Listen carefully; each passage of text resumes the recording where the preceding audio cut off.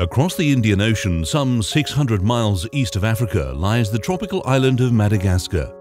Roughly the size of Spain and rich in fauna and lush vegetation, agriculture is its main industry and a source of income for its 22 million population. Many work at farms harvesting one of the world's most important sweet flavorings, used in over 18,000 products from cakes and ice cream to bourbon, air fresheners and perfumes. Vanilla. In fact, Madagascar is the world's largest vanilla producer, and in its Sava region some 7,000 farmers produce high-quality crops for Symrise, the global leader in vanilla provision. But although Madagascar is rich in nature, it is poor in infrastructure. Villages lack sanitary facilities and clean water.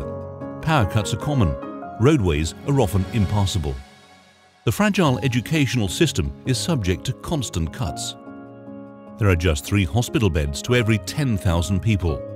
Vanilla is also the second most expensive spice to produce, and while global vanilla demand puts pressure on natural resources, market changes can often squeeze sale prices and farmers' income. To address these issues and improve life and prospects for Madagascan farming communities, Symrise identified the need for an integrated sustainability approach for farming and has introduced a series of progressive initiatives in healthcare, education and crop diversification.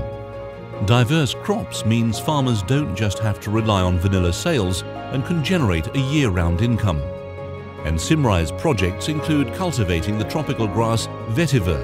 Its oil is used by perfumers in leading men's fragrances, and its roots combat soil erosion.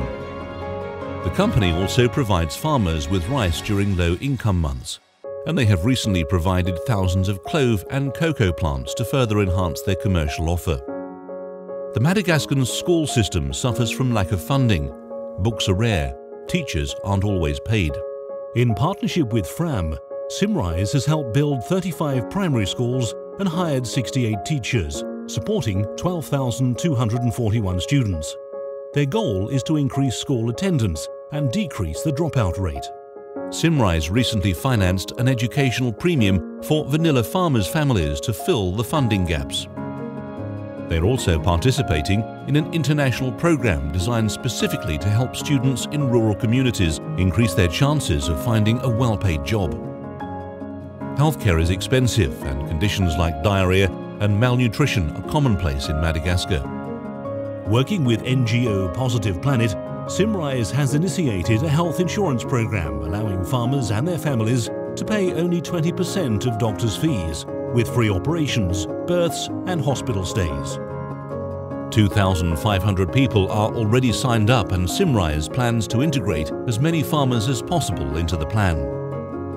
These are just some of the ways that Symrise is helping the farming communities of Madagascar, and their model for vanilla production is proving to be one of the most successful and far-reaching sustainability projects in the industry.